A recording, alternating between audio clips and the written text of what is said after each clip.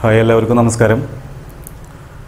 നമ്മുടെ കേരള സർക്കാർ നടത്തുന്ന കേരള PSC പരീക്ഷയിൽ വരുന്ന ജനറൽ ഇംഗ്ലീഷ് വിഭാഗത്തിൽ പെടുന്ന കുറച്ച് ടോപ്പിക് വൈസുള്ള ക്വസ്റ്റ്യൻസ് ആണ് ഇവിടെ പ്രതിപാദിക്കാനായിട്ട് ഞാൻ ഉദ്ദേശിക്കുന്നത്. അതായത് മുൻ വർഷങ്ങളിൽ ചോദിച്ചതും നിലവിൽ ചോദിച്ചുകൊണ്ടിരിക്കുന്നതുമായ അല്ലെങ്കിൽ ചോദിക്കാൻ സാധ്യതയുള്ള രീതികൾ, അങ്ങനെ ഒരു ടോപ്പിക് വൈസ് ഒരു 20 ക്വസ്റ്റ്യനോളം. അപ്പോൾ ആദ്യം കൺകോഡ് എന്ന് പറയുന്ന നമ്മുടെ അറിയാം കുറച്ചും കൂടി ഏറ്റവും ബേസ് ആയിട്ട് തുടങ്ങുന്ന കൺകോഡ് വിഭാഗത്തിൽ പെടുന്ന ടോപ്പിക്കിലെ ക്വസ്റ്റ്യൻസ് ആണ് ഇവിടെ നമ്മൾ ചെയ്യാൻ പോകുന്നത്. അപ്പോൾ ഇംഗ്ലീഷിനെ കുറിച്ചിട്ട് ഇപ്പോൾ ഇൻട്രൊഡക്ഷൻ ക്ലാസ് ഞാൻ കൂടുതലൊന്നും പറഞ്ഞ് ദീർഘിപ്പിക്കുന്നില്ല. ഇംഗ്ലീഷ് നമ്മൾ ആ റൂൾസ് റിലേഷൻസ് പഠിച്ചാലും മാത്രം പോരാ, അത്യാവശ്യം വർക്കൗട്ട് ചെയ്യണമെന്നും കൂടിയും പറഞ്ഞു. കാരണം എങ്ങനെ വേണമെങ്കിൽ മാറി മറിഞ്ഞ് വരാം. അപ്പോൾ അത്യാവശ്യം ക്വസ്റ്റ്യൻസ് വർക്കൗട്ട് ചെയ്താലേ നമുക്ക് ഈ പറഞ്ഞ പോലെ തന്നെ അതിൽ മാർക്ക് സ്കോർ ചെയ്യാനും പറ്റുള്ളൂ. ചുമ്മാ അത് കാണാതെ റൂൾസ് ബൈ ഹാർട്ട് ചെയ്ത് പഠിച്ചിട്ട് കാര്യമില്ല, വർക്കൗട്ട് ചെയ്യണം. അപ്പോൾ വർക്കൗട്ട് ഏറ്റവും മാക്സിമം എത്ര നമ്പേഴ്സ് ചെയ്യാൻ പറ്റുന്നോ അത്രയും നമ്പേഴ്സ് നിങ്ങൾ ചെയ്യുക. ഇവിടെ നമ്മുടെ സമയക്കുറവ് മൂലം ഒരു 20 ക്വസ്റ്റ്യൻസ് ആണ് ഇവിടെ പ്രതിപാദിക്കാനായിട്ട് ഞാൻ ആഗ്രഹിക്കുന്നത്. അപ്പോൾ അതിലേക്ക് പോകാം. അപ്പോൾ ആദ്യം ഫസ്റ്റ് ക്വസ്റ്റ്യൻ നോക്കുക. One of the books in my library dash missing. അപ്പോൾ കൺകോഡിനെ കുറിച്ച് ക്ലാസ്സുകൾ നമുക്ക് അറിയാം, അല്ലെങ്കിൽ പഠിച്ചവർക്ക് നിങ്ങൾക്ക് അറിയുന്നുണ്ടായിരിക്കും. നമുക്ക് കുറച്ച് ഗ്രാമാറ്റിക്കലായിട്ടുള്ള ഒരു നോളേജും കൂടി അത് വേണം. എന്താണ് ആ സെൻറ്റൻസ് മീൻ ചെയ്യുന്നത്? ബേസിക് ഞാൻ പറഞ്ഞു. എന്താ വെച്ച് കഴിഞ്ഞാൽ എന്തായിരുന്നു സബ്ജക്റ്റ് ഒരു agreement ആരായിട്ട്? വെർബായിട്ട്. The agreement between the subject and verb. അതിനാണ് സാധാരണ നമ്മൾ ഡെഫിനേഷൻ വൈസ് കൺകോഡ് എന്ന് ഉദ്ദേശിക്കുന്നത്. അപ്പോൾ ഇവിടെ നോക്കുക. One of the books in my library dash missing. അപ്പോൾ എൻ്റെ ലൈബ്രറിയിലെ ഒരു ബുക്ക്, ലൈബ്രറി ഷെൽഫിലെ ഒരു ബുക്ക് മിസ്സിങ് ആണെന്നാണ് പറയുന്നത്. Is, R, wear, have. അപ്പോൾ എന്തായിരിക്കും ആൻസർ വരിക? കൺകോഡിൻ്റെ റൂളുകൾ പഠിച്ചതായുള്ള ഒരു ഓർക്കുക. ഒരു 25 റൂൾസുകളുണ്ട്, ഓരോ വ്യത്യസ്തമായ റൂൾസുകൾ ഓർക്കുക.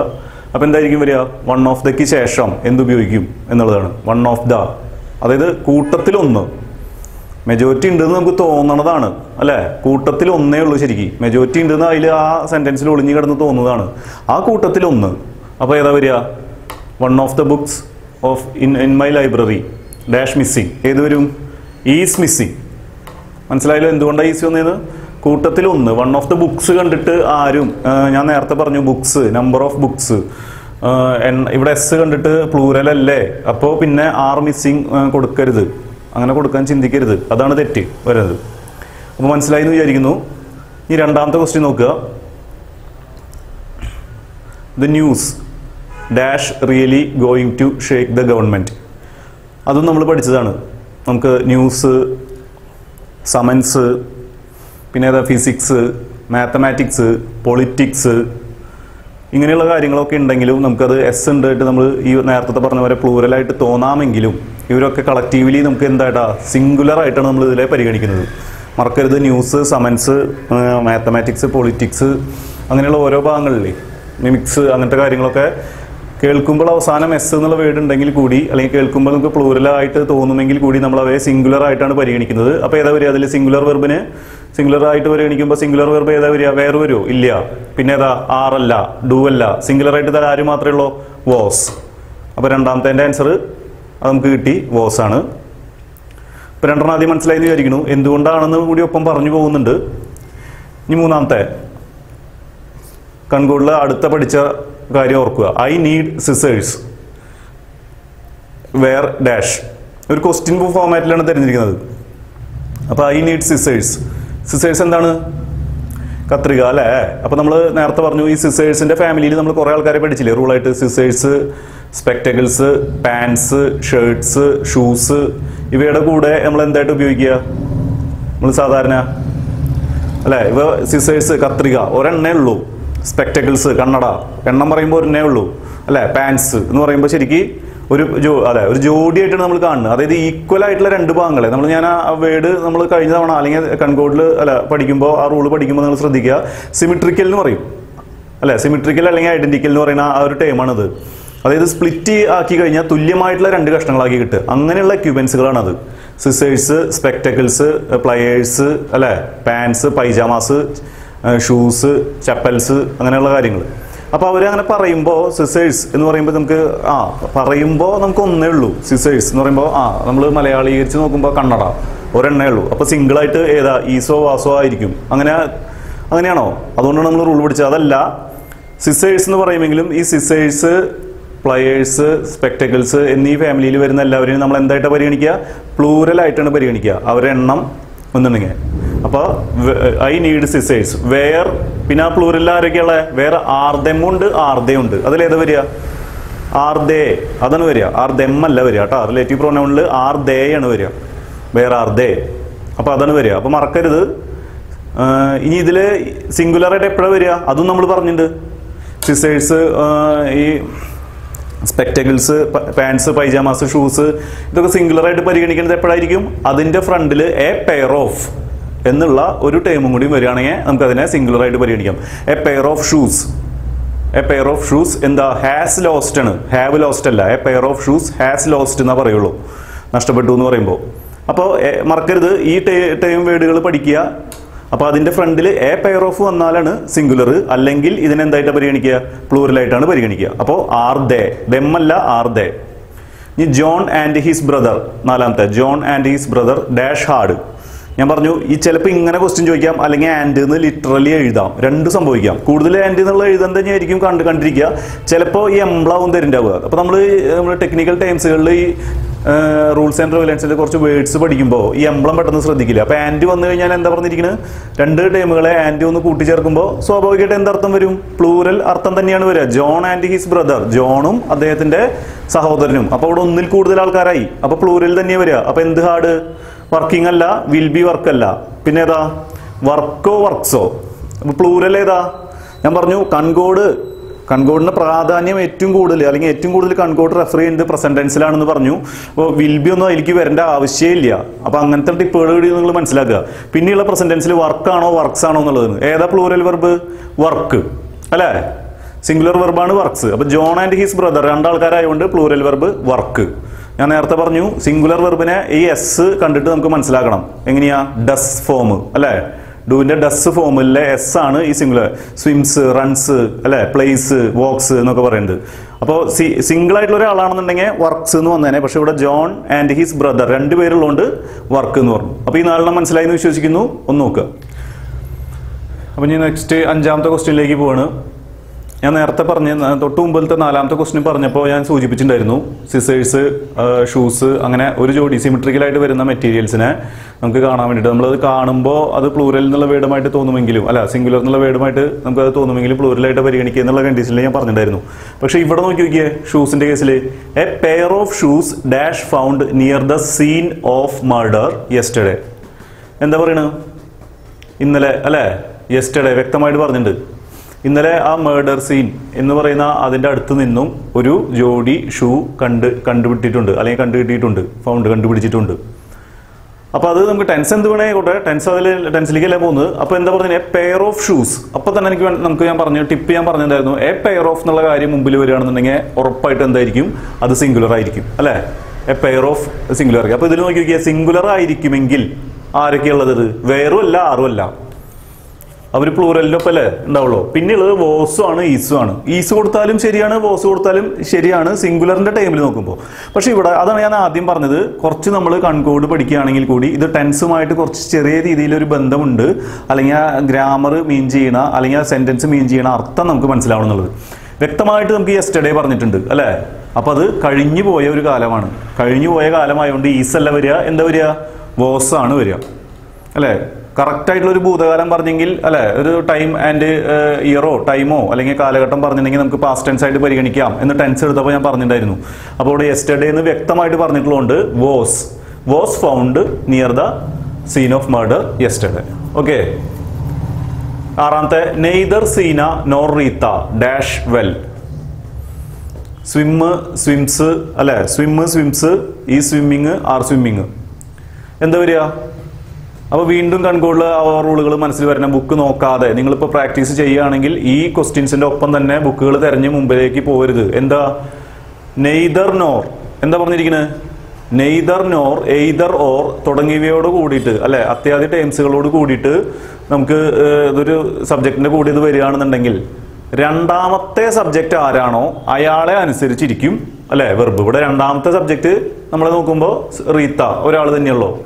അപ്പോൾ സിംഗുലർ ആണ് അല്ലേ? അപ്പോൾ അതുകൊണ്ട് നമുക്ക് സ്വിംസ്. അപ്പോൾ അത് ഓക്കെ എന്ന് വിചാരിക്കുന്നു.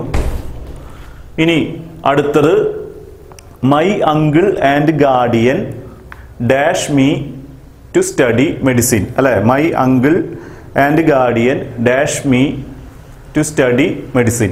നേരത്തെ പോലെ ആൻഡ് വെച്ചിട്ട് ഞാൻ ഫസ്റ്റ് ക്ലാസ്സിൽ പറഞ്ഞു, ആൻഡ് വെച്ചിട്ട് കമ്പൈൻ ചെയ്യുമ്പോൾ എന്താണ് നോക്കേണ്ടത്? മൈ അങ്കിൾ ആൻഡ് ഗാർഡിയൻ അല്ലെ? My uncle and guardian. And വെച്ച് കൂട്ടിച്ചേർക്കുന്നത് ഒരേ പദങ്ങളെ തന്നെയാണെങ്കിൽ അവിടെ സിംഗുലർ ആയിരിക്കും. നമ്മൾ സാധാരണ ആദ്യം പഠിച്ചത് ആൻഡ് വെച്ച് കൂട്ടിച്ചേർക്കുമ്പോൾ രണ്ടാളായിട്ട് ഫീൽ ചെയ്യണു, ബഹുവചനമായിട്ട് ഫീൽ ചെയ്യണു, അപ്പോൾ പ്ലൂറലായിരിക്കും എന്നാണ് പറഞ്ഞത്. തൊട്ട് മുമ്പ് നമ്മൾ അങ്ങനത്തെ ഒരു വർക്കൗട്ട് ചെയ്തു. പക്ഷേ ഇവിടെ നമ്മൾ പഠിച്ചു ആൻഡ് വെച്ച് കൂട്ടിച്ചേർക്കുമ്പോൾ അങ്ങനെ കുറേ എക്സെപ്ഷണൽ റൂൾസ് നമ്മൾ പഠിച്ചില്ലേ? ഒരേ ആളെ അല്ലെങ്കിൽ ഒരേ ആശയത്തെ തന്നെയാണെങ്കിൽ സിംഗുലർ ആയിരിക്കും. ഇവിടെ മൈ അങ്കിൾ ആൻഡ് ഗാർഡിയൻ എന്ന് പറയുന്നത് തന്നെ അയാളുടെ അങ്കിൾ തന്നെയാണ് അയാളുടെ ആര്? ഗാർഡിയനും. അയാളുടെ അങ്കിൾ തന്നെയാണ് അയാളുടെ ഗാർഡിയനും. അങ്ങനെ വരുമ്പോൾ അവിടെ സിംഗുലർ ഒരാളേ ഉള്ളൂ. അതുകൊണ്ട് my uncle and guardian dash me to study, അതേതാ? വോൺസ്. എന്നാൽ നേരെ മറിച്ച് my uncle and my guardian എന്നായിരുന്നെങ്കിലോ?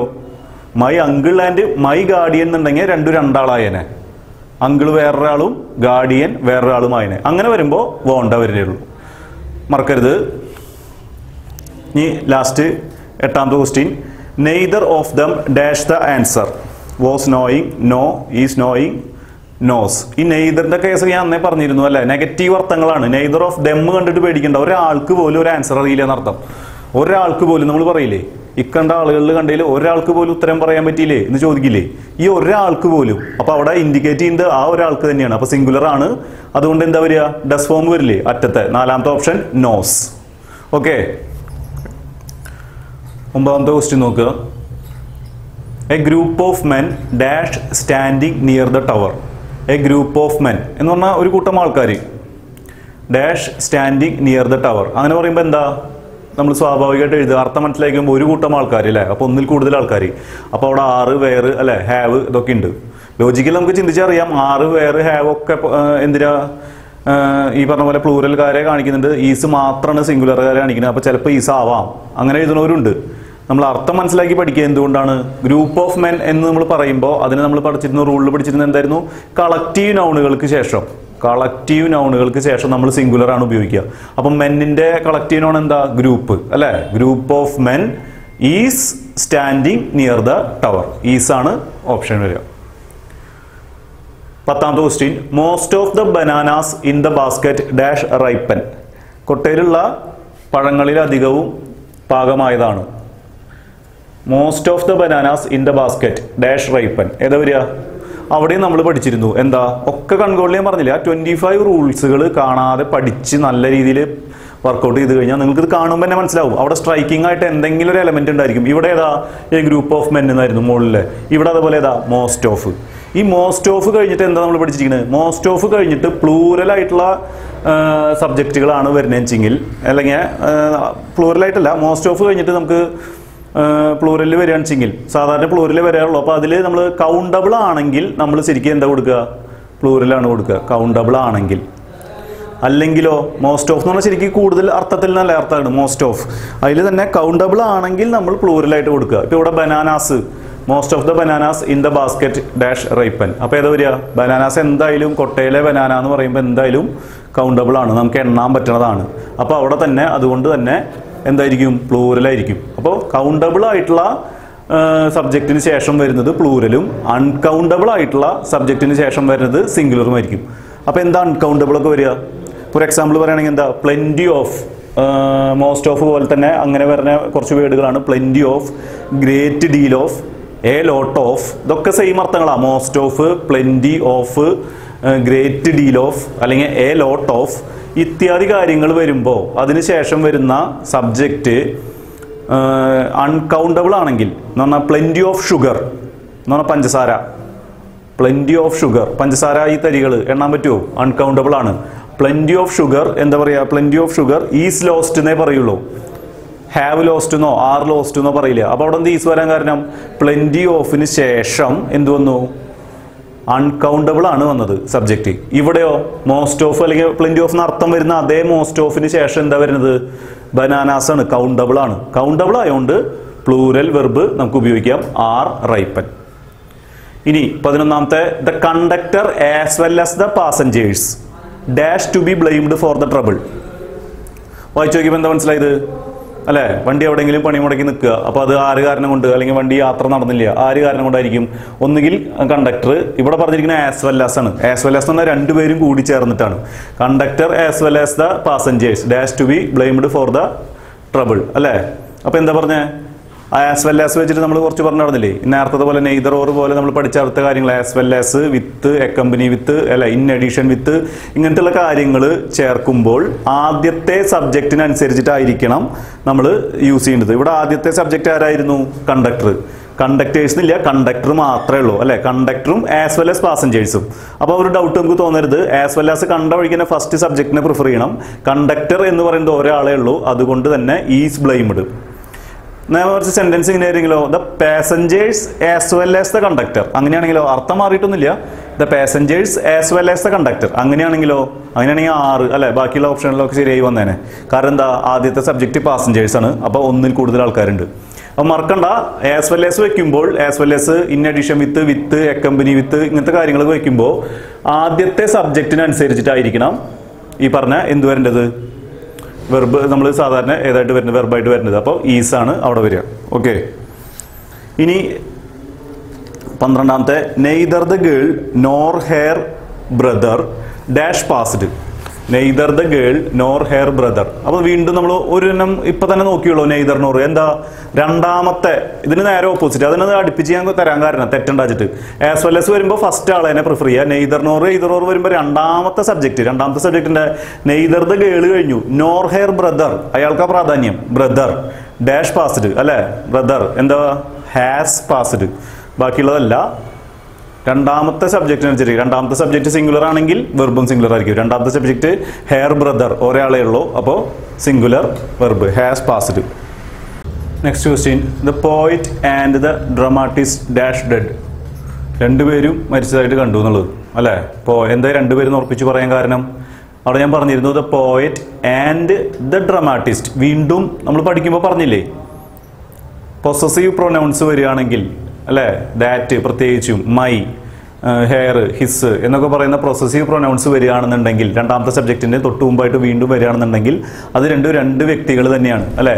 നേരെ മറിച്ച് അപ്പോൾ ഇതിൻ്റെ ആൻസർ ഏതാ? The poet and the dramatist R dead അല്ലേ? R dead. രണ്ടുപേരായതുകൊണ്ട് അവിടെ പ്ലൂരൽ തന്നെ ഉപയോഗിക്കണം. നേരെ മറിച്ച് ദ പോയറ്റ് ആൻഡ് ഡ്രമാറ്റിസ്റ്റ്, ആ ദാ ഇല്ലായിരുന്നെങ്കിൽ, ഞാൻ നേരത്തെ ഇതേപോലത്തെ സിമിലർ ക്വസ്റ്റ്യൻ നമ്മൾ ചെയ്ത് കഴിഞ്ഞേ ഉള്ളൂ, മറക്കരുത്. ദ പോയറ്റ് ആൻഡ് ഡ്രമാറ്റിസ്റ്റ് എന്നാണെങ്കിൽ അവിടെ സിംഗുലർ ആയേനെ, രണ്ടും ഒരാൾ എന്നുള്ള കൺസെപ്റ്റിൽ വന്നേനെ. അപ്പോൾ മറക്കണ്ട, the poet and the dramatist R dead. Okay. 14ാമത്തെ question, A large crowd dash expected at the function. ഒരു വലിയൊരു ജനക്കൂട്ടത്തെയാണ് അവിടെ ഫംഗ്ഷനിലേക്ക് പ്രതീക്ഷിച്ചിരുന്നത് അല്ലേ? അപ്പോൾ ഡാഷ് എക്സ്പെക്റ്റഡ് ജസ്റ്റ് കഴിഞ്ഞ കാര്യമാണ്. എക്സ്പെക്റ്റഡ് അറ്റ് ദ ഫംഗ്ഷൻ, വലിയൊരു ജനക്കൂട്ടം, ലാർജ് ക്രൗഡ്, കളക്റ്റീവ് നൗൺ ആണ്. എന്താ? Is expected. ലാർജ് ക്രൗഡ് എന്ന് പറഞ്ഞിട്ട് 6 എഴുതരുത്. ഞാൻ നേരത്തെ പറഞ്ഞ പോലെ ഈസ് എക്സ്പെക്റ്റഡ് ആണ് വരിക. ഗ്രൂപ്പ് ഓഫ് മെന്നിൻ്റെ എക്സാമ്പിൾ നമ്മൾ പഠിച്ച പോലെ ആ ഒരു കാര്യം മനസ്സിലുണ്ടാവുക. അടുത്തത്, either John or Gopal dash taken my book. ഇവിടെ നോക്കുക, എയ്തർ ഓർ വീണ്ടും വന്നു, 3ാമത്തെ തവണ ഇപ്പോൾ വരുന്നു. എയ്തർ ഓർ എന്താ? രണ്ടാമത്തെ സബ്ജക്റ്റ് ആരാണോ അയാൾക്ക് പ്രാധാന്യം കൊടുക്കുക. രണ്ടാമത്തെ സബ്ജക്റ്റിന് സിംഗുലർ ആണെങ്കിൽ വെർബ് സിംഗുലർ ആയിരിക്കും, രണ്ടാമത്തെ സബ്ജക്റ്റ് പ്ലൂരൽ ആണെങ്കിൽ വെർബ് പ്ലൂരൽ ആയിരിക്കും. അപ്പോൾ ഇവിടെ നോക്കുമ്പോൾ രണ്ടാമത്തെ സബ്ജക്റ്റ് ജോൺ അല്ല, രണ്ടാമത്തെ ആളാരാ? Gopal. Either John or Gopal. ഗോപാലാണ് രണ്ടാമത്തെ സബ്ജക്റ്റ് ആയിട്ട് വരുന്നത്. Dash taken my book. അപ്പോൾ അവിടെ സിംഗുലർ ആണ് വരിക. ആ സിംഗുലറിൽ ഏതാ വരും? ഈസ് ടേക്കൺ ആണോ, വോസ് ടേക്കൺ ആണോ, ഹാസ് ടേക്കൺ ആണോ എന്നുള്ളത്. ഈ ഈസ് ടേക്കൺ എന്നല്ല വോസ് ടേക്കൺ എന്നൊക്കെ പറഞ്ഞ പദപ്രയോഗങ്ങൾ ശരിക്കും സെന്റൻസിലി ഗ്രാമാറ്റിക്കലി ഉണ്ട്. പക്ഷെ നമുക്കിവിടെ കൂടുതലായിട്ട് എന്താ വരിക? പാസ്റ്റ് പാർട്ടിസിപ്പിൾ ഫോമിൻ്റെ ഒപ്പം ആരുടെ ഒപ്പമാണ് കൂടുതലായിട്ടും പാസ്റ്റ് പാർട്ടിസിപ്പിൾ ഫോം വരിക? ജസ്റ്റ് ടേക്കൺ മൈ ബുക്ക് എടുത്തു കഴിഞ്ഞേ ഉള്ളൂ, ജസ്റ്റ് മിസ്സായ പോലെയാണ് പറയുന്നത് അല്ലേ? ഒന്നുകിൽ ജോണോ അല്ലെങ്കിൽ ഗോപാലോ ഇത്ര നേരം ഇവിടെ ഉണ്ടായിരുന്നവർ അവരാണ്. അപ്പോൾ അവരായിരിക്കും, അതിലാരോ ആണ് ഇപ്പോൾ എടുത്തത്. അതായത് ഇത്ര നേരം വരെ ബുക്ക് ഇവിടെ ഉണ്ടായിരുന്നു. നമ്മളപ്പോൾ പാസ്റ്റ് പാർട്ടിസിപ്പിൾ ഹാസിൻ്റെ ഫംഗ്ഷനൊക്കെ പറഞ്ഞില്ലേ, തൊട്ട് മുമ്പ് ജസ്റ്റ് നടന്ന കാര്യം. അപ്പോൾ ഏതാ? Has taken my book. Has taken, ഹാസിൻ്റെ ഒപ്പമാണ് പാസ്റ്റ് പാർട്ടിസിപ്പിൾ. ഹാസ് ഓർ ഹാവിൻ്റെ ഒപ്പം എപ്പോഴും എന്തേ വരുള്ളൂ? പാസ്റ്റ് പാർട്ടിസിപ്പിൾ അല്ലെങ്കിൽ V3 വെർബിൻ്റെ 3ാമത്തെ ഫോം അല്ലേ? To, take, taken. അല്ല take took taken, sorry take took taken അങ്ങനെ വരിക. അപ്പോൾ okay, has taken. Last one, the announcement of the result dash awaited അല്ലേ, അനൗൺസ്മെൻറ്റ് ഓഫ് ദ റിസൾട്ട്, ആ റിസൾട്ടിൻ്റെ അനൗൺസ്മെൻറ്റ് ഇങ്ങനെ just await ചെയ്തിരിക്കുകയാണ്. അപ്പോൾ അത് പ്രത്യേകിച്ചൊന്നുമില്ല, എന്താ ആറാണോ വേറാണോ ആണോ അല്ല, റിസൾട്ട് ജസ്റ്റ് ഒരു സിംഗുലർ ആയിട്ടാണ് നമുക്ക് അതിനെ കണക്കാക്കിയിരിക്കുന്നത്. അപ്പോൾ is awaited, announcement of the result is awaited. അപ്പം ഇനി 17ാമത്തെ ക്വസ്റ്റ്യൻ നോക്കുക. The tallest of the 3 boys dash to me. Options നോക്കുക. Lives next door, living next door, live next door, to living next door. അപ്പം അർത്ഥം മനസ്സിലായില്ലേ? ആ മൂന്ന് പേരിൽ കുട്ടികളിൽ ഉയരം കൂടിയ ആൾ എൻ്റെ തൊട്ടടുത്താണ് താമസിക്കുന്നത്. അപ്പോൾ എന്തായാലും വരിക സെൻറ്റൻസിൽ നമുക്ക് അർത്ഥം മനസ്സിലാകുമ്പോൾ എന്താ, ആ 3 പേരെന്ന് പറയുമെങ്കിലും അതിൽ ഉയരം കൂടിയ ആൾ സൂപ്പർലേറ്റീവ് ഡിഗ്രി ആയിട്ട് പറയുന്നു നമ്മൾ അല്ലേ. ടോളസ്റ്റ്, ദ ടോളസ്റ്റ് എന്ന് പറയുമ്പോൾ സൂപ്പർലേറ്റീവ് ഡിഗ്രി ആയിട്ട് പറയുന്നു, അതിൽ ഏറ്റവും ഉയരം കൂടിയ ആൾ. അപ്പോൾ അയാളെ മാത്രമല്ല ഇൻഡിക്കേറ്റ് ചെയ്യണല്ലോ. അപ്പോൾ ആ 3 പേരുടെ ആവശ്യമുണ്ടോ? ഇല്ല. അപ്പോൾ അയാൾ മാത്രമാണ് ഇൻഡിക്കേറ്റ് ചെയ്യുന്നത്. അപ്പോൾ സിംഗുലർ ആണ്. അപ്പോൾ എന്താ വരിക? Lives next door. ഓക്കെ, അടുത്തത് more than 1 month dash enough to prepare for LD clerk exam. എന്തത്? മോർ ദാൻ 1 month, ഒരു മാസത്തിൽ കൂടുതൽ പ്രിപ്പയർ ചെയ്താൽ LD ക്ലർക്ക് എക്സാം നമുക്ക് കയറാൻ പറ്റും എന്നാണ് പറയുന്നത്. അപ്പോൾ എങ്ങനെയാണ് അതിൻ്റെ അർത്ഥം മനസ്സിലാക്കി വരുന്നത്? മോർ ദാൻ കഴിഞ്ഞിട്ട് നമുക്ക് സിംഗുലർ ആണ് വരുന്നതെങ്കിൽ നമുക്ക് സിംഗുലർ വെർബ് ഉപയോഗിക്കാം. പ്ലൂരൽ ആണ് വരുന്നതെങ്കിൽ നമുക്ക് പ്ലൂരൽ വെർബും ഉപയോഗിക്കാം. നൗണിൻ്റെ കേസിൽ സിംഗുലർ നൗൺ ആണ് വരുന്നതെങ്കിൽ സിംഗുലർ വെർബ് ഉപയോഗിക്കാം. പ്ലൂരൽ ആണ് വരുന്നതെങ്കിൽ നമുക്ക് പ്ലൂരലായിട്ട് ഉപയോഗിക്കാം. ഇപ്പോൾ ഇവിടെ മോർ ദാൻ 1 ആണ് സാധാരണ. മോർ ദാൻ 1 month ആണ്, അത് സിംഗുലറാ. അപ്പോൾ more than 1 month dash enough, is enough to prepare for LD clerk exam. അപ്പോൾ എങ്ങനെയാണ് മോർ ദാൻ കഴിഞ്ഞിട്ട് പ്ലൂരൽ നൗണുകൾ വരേണ്ട ഒരു അവസ്ഥ നമുക്ക് എങ്ങനെ നോക്കുക? ഇപ്പം ഇത് തന്നെ നമുക്ക് വേറെ തിരിച്ച് പറയാം. ഇപ്പോൾ more than 200 people dash short listed four LD clerk list അല്ലേ, ഫോർ LD ക്ലർക്ക് എക്സാം. അങ്ങനെ പറയുമ്പോൾ എന്താ വരിക? More than 2000 people dash. അപ്പോൾ ഏതാ വരിക? ഈസാണോ വരിക? ഈസ് അല്ല, ഓർ അല്ലെങ്കിൽ ഹാവ് ഷോർട്ട് ലിസ്റ്റഡ് അങ്ങനെ വരുള്ളൂ. അപ്പോൾ more than 200 people, more than 1 lakh people എന്നൊക്കെ പറയുകയാണെന്നുണ്ടെങ്കിൽ എന്താ വരിക? അത് പ്ലൂരൽ നൗൺ ആണ്. അപ്പോൾ അതിനൊപ്പം പ്ലൂരൽ വെർബും ഉപയോഗിക്കണം. മോർ ദാൻ 1 month എന്ന് പറയുമ്പോൾ സിംഗുലർ ആയിട്ട് പറയുകയാണെന്നുവെച്ചെങ്കിൽ അത് സിംഗുലർ വെർബാണ് നമ്മൾ സാധാരണ ഉപയോഗിക്കുക. അപ്പോൾ അവിടെ ഈസ് ഉപയോഗിക്കണം. ഇനി A few student dash good at English. A few student dash good at English. ഈ ഫ്യൂ, ബോത്ത്, എ ഫ്യൂ എന്നൊക്കെ പറയുന്ന കാര്യങ്ങളില്ലേ, few, A few, both, several, ശ്രദ്ധിക്കുക, both, few, A few, several എന്നീ പദപ്രയോഗങ്ങൾക്ക് ശേഷം നമ്മൾ സാധാരണ ഉപയോഗിക്കുന്നത് ഏതാണ്? പ്ലൂറൽ ഫോമുകളാണ് ഉപയോഗിക്കുന്നത്. അപ്പോൾ അവിടെ ഏതാ വരിക? എ ഫ്യൂ സ്റ്റുഡൻസ് എന്താ വരിക? ആർ ഗുഡ് അറ്റ് ഇംഗ്ലീഷ് എന്ന് വരിക. Are good at English. Final one, the thief together with his അക്കോംപ്ലിസ് dash in to the strong room. The thief together with his അക്കോംപ്ലിസ്. അക്കോംപ്ലിസ് എന്ന് പറഞ്ഞാൽ കൂട്ടാളി, സഹായി. അയാളോടൊപ്പം കള്ളനും അയാളുടെ സഹായിയും ചേർന്ന് dash in to the strong room. Strong room എന്താ ചെയ്തത്? Have broken, have been broken, has broken, is broken. അതായത് broken ചെയ്ത് ഉള്ളിൽ കയറി, അതാണ് അർത്ഥമാക്കുന്നത്. അപ്പോൾ ഇവിടെ എന്താ നമ്മൾ പെട്ടെന്ന് നോക്കുമ്പോൾ the thief together with his അക്കോംപ്ലിസ്. അപ്പോൾ ആരവിടെ മറക്കണ്ട, നേരത്തെ പറഞ്ഞ പോലെ തന്നെ ആരെയാണ് ഹൈലൈറ്റ് ചെയ്ത് നമ്മൾ കാണേണ്ടത്? ഇങ്ങനത്തെ ഒരു സെന്റൻസ് ക്വസ്റ്റ്യൻ വന്നു കഴിഞ്ഞാൽ ആരെ ഹൈലൈറ്റ് ചെയ്ത് കാണണം? ടുഗദർ വിത്തിനെ കാണണം അല്ലേ. ടുഗദർ വിത്ത്, അക്കോംപ്ലി വിത്ത് എന്നൊക്കെ പറയുമ്പോൾ ഞാൻ നേരത്തെ പറഞ്ഞായിരുന്നു രണ്ടാമത്തെ ആൾക്ക് പ്രാധാന്യം കൊടുക്കുക. രണ്ടാമത്തെ ആൾ ആരാ? തീഫ് അല്ല ഇവിടെ. ടുഗദർ വിത്ത് ഹിസ് അക്കോംപ്ലിസ് അല്ലേ, അയാളുടെ സഹായി അല്ലെങ്കിൽ അയാളുടെ കൂട്ടാളി. അയാൾ സിംഗുലർ ആയിരുന്നോ? ഗ്രൂപ്പ് ഉണ്ടായിരുന്നോ? ഇല്ല, ഗ്രൂപ്പ് ഇല്ല, സിംഗുലർ ആണ്. സിംഗുലർ ആണെന്നുണ്ടെങ്കിൽ അവിടെ സിംഗുലർ മാത്രം ഉപയോഗിക്കുക. അപ്പോൾ ഇവിടെ ഏതാ സിംഗുലർ വരിക? ഈസ് ബ്രോക്കൺ ആണോ വരിക? ഹാസ് ബ്രോക്കൺ ആണോ വരിക? ജസ്റ്റ് ഇപ്പോൾ കയറി പൊളിച്ചു അല്ലേ, പോലീസുകാർ വന്ന് നോക്കുമ്പോൾ അത് പൊളിച്ചു പോയി. അല്ലെങ്കിൽ ഞാൻ നേരത്തെ പറഞ്ഞു അങ്ങനെയൊന്നും ചിന്തിക്കേണ്ട ആവശ്യമില്ല. നമ്മൾ എന്താ പറഞ്ഞു കഴിഞ്ഞാൽ പാസ്റ്റ് പാർട്ടിസിപ്പിൾ ഫോം ഏതിൻ്റെ ഒപ്പം മാത്രമേ വരികയുള്ളൂ? ഹാസ് ഓർ ഹാവിൻ്റെ ഒപ്പം അല്ലേ. അപ്പോൾ has broken the strong room. അപ്പോൾ 20 ക്വസ്റ്റ്യൻസ് കൺകോഡിൻ്റെ പൂർത്തിയായിരിക്കുകയാണ്. ഇതൊന്നുമല്ല, 25 റൂൾസ് വെച്ചിട്ട് ഒരുപാട് ക്വസ്റ്റ്യൻസ് നിങ്ങൾ പ്രിപ്പയർ ചെയ്യണം. അപ്പോൾ തൽക്കാലം ഈ 20 ക്വസ്റ്റ്യൻസിൻ്റെ ഇത് മനസ്സിലായി എന്ന് വിചാരിച്ചിട്ട് നിർത്തുകയാണ്.